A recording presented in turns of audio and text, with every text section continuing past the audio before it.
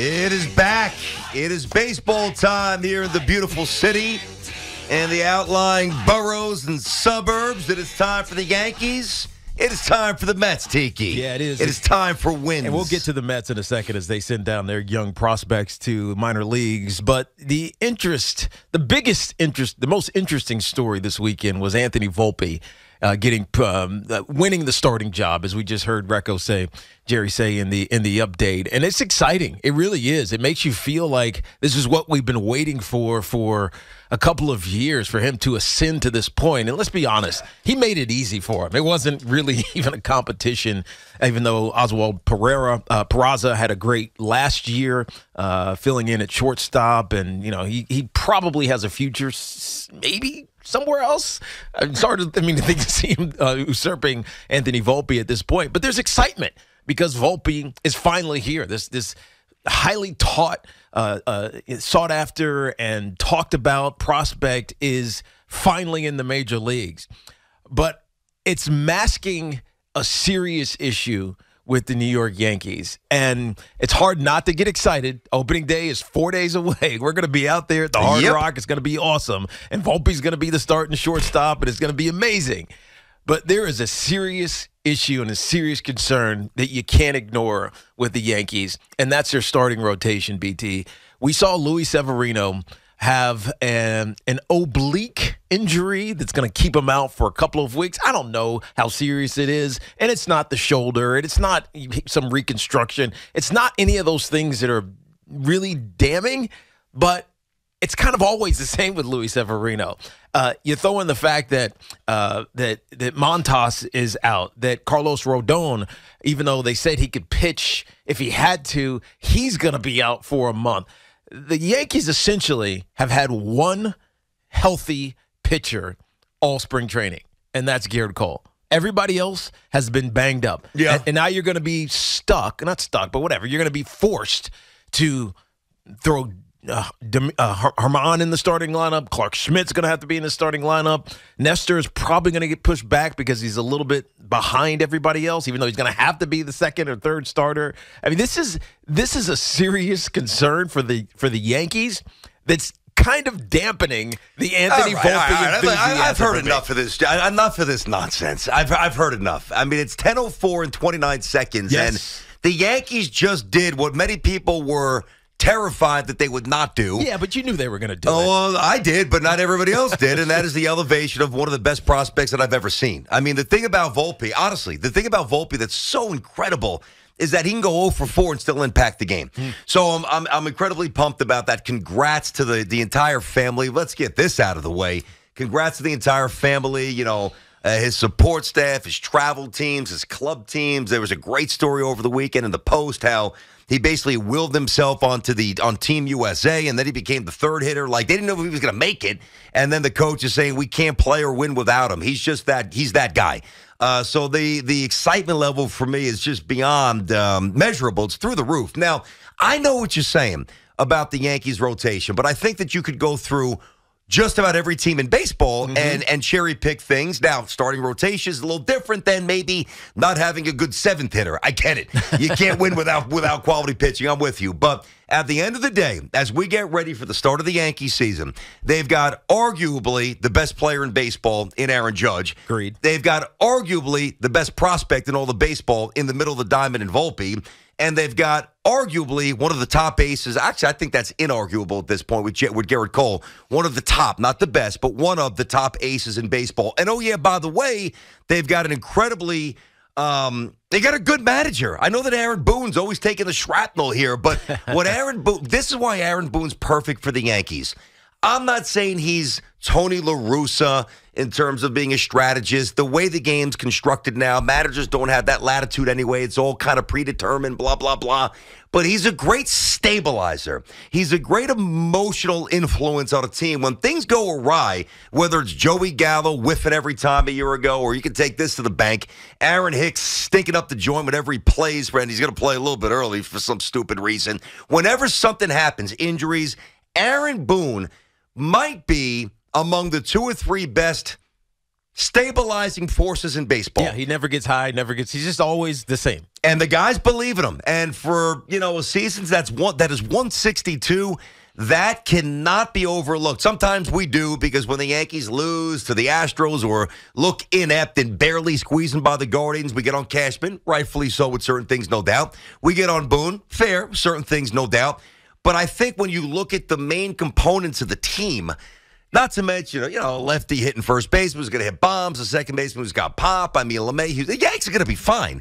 And the Yankees at this point are no different than any other team, desperately trying to get last game today out of spring training, start the season, and start the race. Yeah. No, I'm not that worried. Agreed. I mean, really. I don't disagree with anything you said, because you're talking about the position players. You're talking about Gleyber Torres, who, by the way, you didn't mention him. He had a great spring. He did have a good spring. He's going to be fantastic. Now, maybe he ends up being trade bait at some point, but whatever. He had a great spring. I'm trusting Gleyber Torres to be the starting second baseman for the New York Yankees. Aaron Judge is going to be a stud. Giancarlo Stanton, let's hope he stays healthy, and if he does, he's going to be amazing. Rizzo is Rizzo. Josh Donaldson, let's hope he hits. Volpe, you talk about Trevino at catcher, all these things. Like, you know what you're getting when the Yankees are at the plate. But as excited as I am, just like you are, BT, for Anthony Volpe to be announced in that starting lineup. We're going to be at the game with our lucky winner who we talked to last week. It's going to be a fun afternoon out in the Bronx. 1 a.m. first pitch. It's going to be sunny. It's going to be sunny. Let's go. Or partly sunny, whatever however you want to put it. Yeah. It's going to be fantastic. Yep. And it's going to be awesome. I'm going to have a beer in my hand. It's going to be awesome. That's right. A little pinstripe Pilsner. Bring a couple. And you know why it's going to be doubly awesome? Because Volpe's going yard and the Yankees win with a walk-off. Well, That's why. But Garrett Cole's going to be on the mound. Now, if I was going on Saturday, it's a little different. A little Sunday, it might be a little bit different. Yeah. And I can't ignore it. Right? I just can't ignore the real issues I'm not going to say plague, because that means it's already happened and it's bad and it feels negative and it's just a downer, but could potentially plague this team. You can't help but think about it after opening day is done. So we get to Friday, Saturday, Sunday, Monday, Tuesday of next week. And you're saying, the pageantry, you're actually into the rigors of the season. Unless, of course, Volpe is going yard every night and Judge is following up and Rizzo's doing the same. And which they kind of expect those guys to do well. The Yankees pitching situation is troubling. And it really hit me over the weekend because you get that alert. I have the Yankee alerts, the Met alerts, all the local team alerts. As soon as something happens, popped up on my phone, breaking, whatever. Yeah. Luis Severino dealing with it's just it was a really. Yeah, no, me too. I'm going to give you that. And it wasn't terminal, just like Rodon. It's not terminal. It's not like, he's out for the season, we're screwed. It was here we go again. Like Of all the things that could happen, this has to happen right now. And it just pulls you down. Just a tick. It pulls you down. Again, I'm still excited about opening day. And I'm excited about Volpe because it's been awesome. We've been talking about it, feels like for years now. Even on the national show, we were talking about it. Yeah, he came up a few times, right? About Anthony Volpe. I'm excited for it. But there's a reality with this Yankees rotation it's a little bit scary and unsettling. 877-337-6666. Tiki and Tierney here on the Fan. It's just great to have baseball back, and hopefully you guys had an awesome weekend. I know everybody's jacked up. We'll get some. Hey, by the way, let's just say, Darren Ruff, goodbye. So I know Met fans needed to see that and hear that. Ruff is gone. Oh, he was awful. Who's the right-handed DH? We'll see. It should be one of the kids they sent down. We're inside of our Town Fair Tire studio. Our friends at Town Fair remind you that you always get the guaranteed lowest price on name brand tires from Connecticut to Maine. Nobody beats Town Fair Tire. Nobody. Listen, I do want to point this out. We should have learned a lesson a year ago because go back. I'm not saying I didn't hammer him. I did. But think about like the apex of our emotional instabilities and frustrations with Joey Gallo, right? I mean, it was crazy. We were crushing the guy. It was every day. And rightfully so.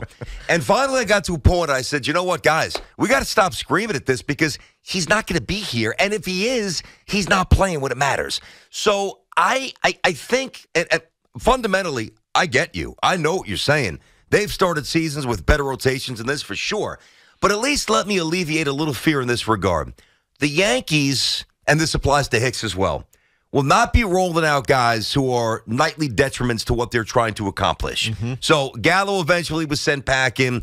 if Hicks is still Hicks, he'll be sent packing, and the Yankees will eventually acquire arms. Now, the problem with that is when Brian Cashman acquires arms, they're usually hurt. And if they're not hurt, they usually underperform, like somebody like Sonny Gray when he comes here and doesn't necessarily fit on the New York stage.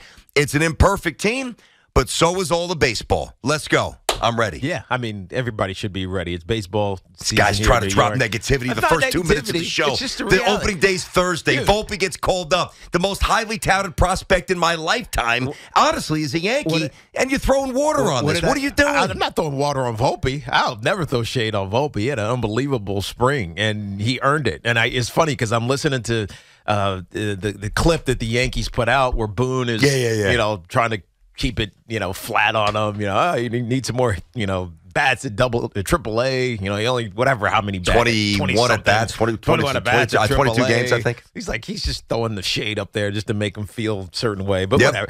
And I'm listening to it, and I'm like, who cares? Forget triple A. Just say, kid, you earned it. Now you got to take him on the ride. You got to put it out for social media. You got to toy with the kid. He's still a rookie, man. You walk him into the room and said, kid, you're a hell of a baseball player. I can't wait to have you on the diamond every single afternoon. I mean, I hear you. Sometimes you want to play with them for social media, but the fact that it's broadcast that way, just tell the kid that what we all knew. Like, we all knew why he was there. We all knew that he was going to be the starting shortstop for the New York Yankees, and they did a little showmanship around it. But you keep saying we all knew, but not everybody had faith that the Yankees would do this. What do you mean we all knew? We all knew that he should be. I mean, I don't think everybody thought that. I thought that he would be, but not everybody did. Once Aaron Judge is talking about it. But he took a pass a little bit this weekend. He was asked about it again. Yeah, I know. But and I was surprised. Maybe he knew and didn't want to tip his hand. You know what I mean? You know what? That's possible. So that actually is possible. Garrett Cole, he's talked about once you got the LeMahieu was gassing him up a couple days, a week ago. Some of the vets, yeah, talking about it. You knew it was going to happen. Mm-hmm. You knew that they had gotten a little bit of an inkling that Volpe was going to be the guy, and it's awesome, man. It's exciting as hell for him. It's exciting for his family. It's exciting for the Yankees family because they think they have the next and maybe even better Derek Jeter, right? So certainly a different type of profile in terms of athletic traits. So he's got a lot more pop, that's for sure. But game 3 and 4, that's what I'm worried about with this Yankees team. It's crazy till you mentioned Jeets, and when Jeets is coming up, obviously no social media at this point, and I look back, my all-time favorite Yankee, this, Mattingly, of course, but even Mattingly, who came from high school, didn't go to college, almost did. He almost played basketball in college too, Donnie. But Mattingly's ascension, if you didn't get Baseball America, you didn't know what the hell was going on. You didn't know what he was doing. Could have been hitting 210 for all we knew, right?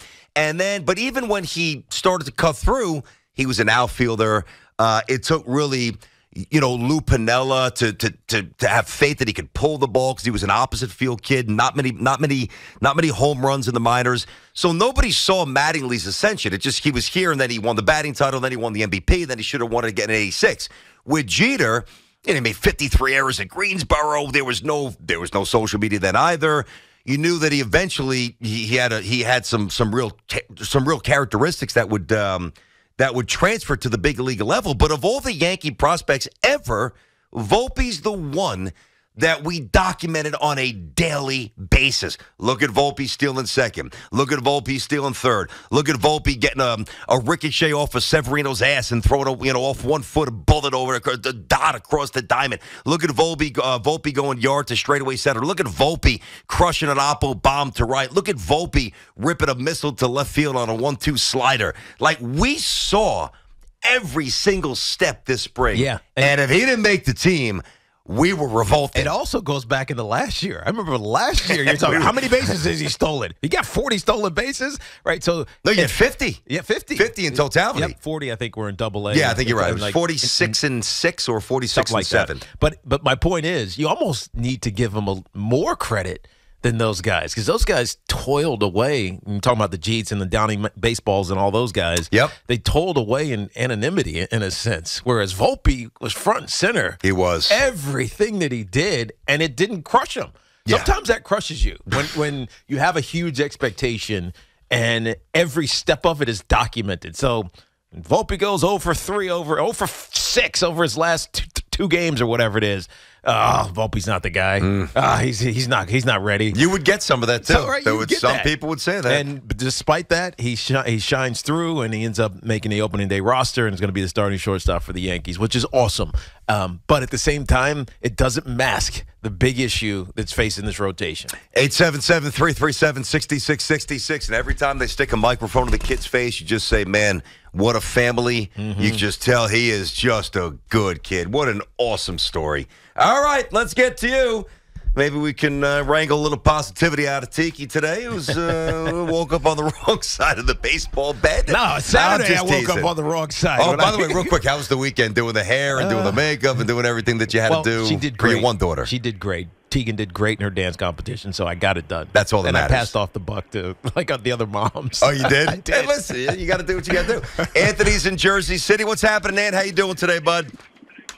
Guys, I am great. We are going to be watching Volpe Day with Volpe playing short. That's great. I am ecstatic. I think I called you guys twice last week because I wasn't confident one bit with the organization starting him opening day. I got to say, it's easy for us when it goes wrong, whether it's Donaldson hits, IKF, to go at Hal, to go at Cash. But they made two moves this offseason, and that's paying up Judge, and that's putting Volpe where he belongs. So I applaud them, and finally, thank you for doing what is right, because there's no way they could have justified this kid, starting the year in AAA. And it's just the one thing, people act like, Peraza was someone that was out of options, and there's no way you can send him down. They didn't allow to us. It was strictly a competition. And Volpe beat him for the job, and I'm happy it went that way. You know what it does, Ann? Thanks for the call there, buddy. It bolsters, or maybe in some cases, restores your faith that the Yankees are evolving, and that the Yankees understand that there's not maybe the way they used to do business is a little antiquated. Well, I think it also, and they're adjusting. I think doesn't it feel like we're in an era of all sports, baseball, football, basketball, where basketball not so much, because that's more money, but it's merit matters. We talked about this with the Giants all season long, last off season and season. Okay, you have to earn it. You have to earn the right to play, and it became a big talking point for them, and that's why I think their culture is the way that it is. I feel like the Yankees last year, the talking point was it wasn't on merit; it was more on reputation or contract structure, status, or what you're supposed to be, not actually what you're doing. That's fair, and that's frustrating. It is frustrating, and I think the Aaron Judge thing, the last year of his contract, playing it out with a lot of pressure, going 62 home runs, he earned what they gave him, completely and utterly earned it, and now you get the follow-up to that in spring training with Anthony Volpe in a three-way competition. It was not just him and Peraza. IKF was there as well. He earned the right to be the starting shortstop for the Yankees, and it feels like there's just a slight turning of MO for the Yankees, and I think that's awesome. I wonder if that's Brian Sabian. Brian Sabian's voice, I'm not saying that he's the one. I didn't even think about that. You know what I mean? Like, they brought him in. He's been around a long time, but he's got – the thing about Sabian, who came for the Giants, obviously, many of you know that, he's more of an old-school gut guy. And when you marry that with the analytics, that's the perfect formula. And again, evolution by the Yankees, we can crush them, and we have when they frustrate us, but you got to give it up. We knew it was the right thing, but for them to do that, that's a little bit of a step out of their character, and that is a good sign. 877-337-6666. Tiki and Tierney on the Fan. We'll come back. We'll get you Yankee calls. We'll obviously line up the Met issues a little later as we get ready for the start of the 2023 baseball season right here on the Fan.